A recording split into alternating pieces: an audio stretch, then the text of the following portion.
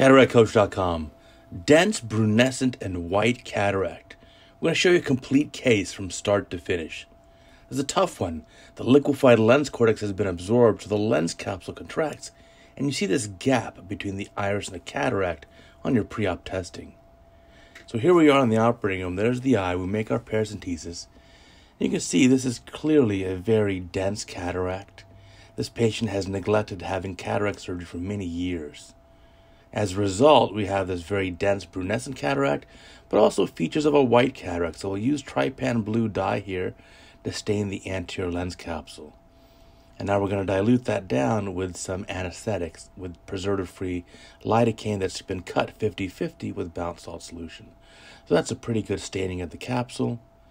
A little bit more dye leaks out from behind the iris.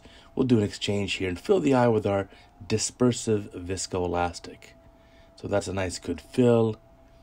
We see we have a good dilation as well. That's going to be important. We're going to make our main incision here. It's 2.4 millimeters using a steel keratome.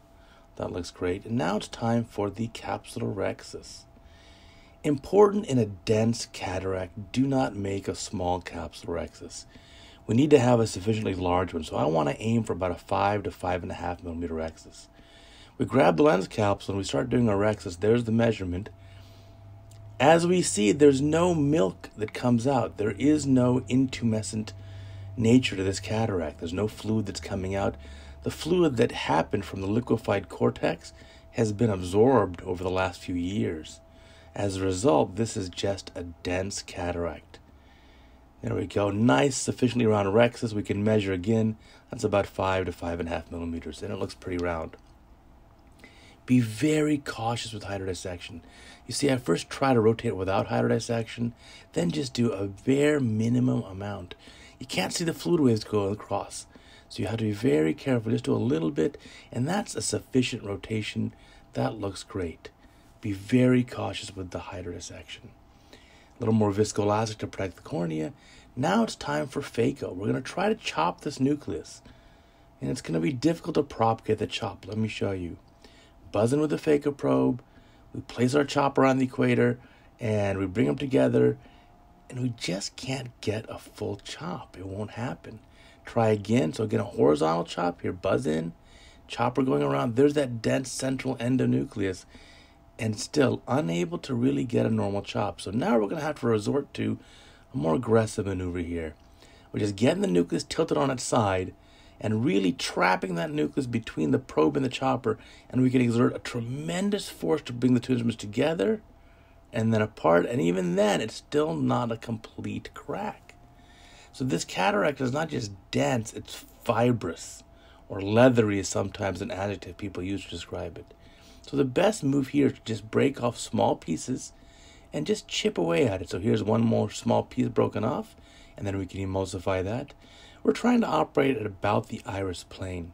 So I'll buzz in again, and let's just break off a small piece. So we just do it systematically, piece by piece. You can also do an SICS surgery, small incision cataract surgery, a manual extraction. Of course, that's going to require a much larger incision. This is a 2.4 millimeter incision. Doing SICS is going to require an incision that's many times larger. And for optimal results and best astigmatism, if you did the manual approach, you'd end up needing at least a stitch or two. So here we go. We've got about half the nucleus out, buzzing in again, and you can see the systematic approach is just taking our time. But we want to have that nucleus on its side, so then I can easily trap the nucleus between the phaco probe and the chopper, and I can exert a much higher force. In normal chopping, only the vacuum, the high vacuum of the phaco probe of 500 or 600 millimeters of mercury, that vacuum is what's holding the nucleus while the chopper disassembles the nucleus. So in here, though, that's not enough, because we need much more force than that just to try break this into pieces. I mean, look at the concerted effort we're doing here. So by trapping the piece of nucleus, this big nuclear piece between the probe and the chopper, now I'm holding it together with opposing forces, and the piece can't go anywhere. So I can have a much better and more forceful grip than if I just used the 500 millimeters of mercury vacuum. So that's the technique that we like to employ here. So almost done. There's the last densest piece of the endonucleus. That comes out. There are a couple of big epinuclear pieces that are softer. Those come out pretty quickly and easily. There's that last one. And boy, what a difference. We finally have a red reflex. Also careful to make sure that we gave energy in bursts. And we're careful not to put too much energy in the eye. Of course, that damages the endothelium. But also, you can get a corneal wound burn. And of course, in this case, we're very careful and deliberate, and we avoided any of those issues. So removing the cortex here, there's not going to be a whole lot of cortex, though. You know, a little bit of capsule polishing. Again, the best answer here is to be conservative. Very aggressive capsule polishing may damage this capsule. You can have areas of capsule that have been stained by that previously liquefied cortex. And you may not be able to remove all those tiny little opacities. That's okay. The central visual axis is very clear, and that's of no consequence. Let's fill our capsular bag here. In this patient, we're going to put a single-piece monofocal acrylic lens, hydrophobic one. In the pre-op examination, we were unable to use optical methods to determine the axial length, so we had to use an A-scan ultrasound. A little bit less accurate, but still in this case, we're able to get a pretty good result. There's the lens being placed in the capsular bag, and we're going to adjust its position, make sure that it completely unfolds, and get both those haptics opened up.